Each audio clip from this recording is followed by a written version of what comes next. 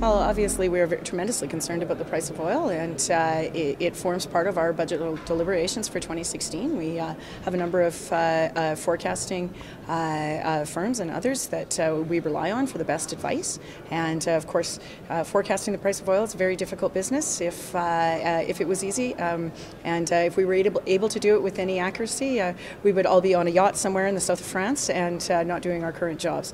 It's there's not a lot to be done about it, but it certainly has given us pause with respect to our projections for budget 16.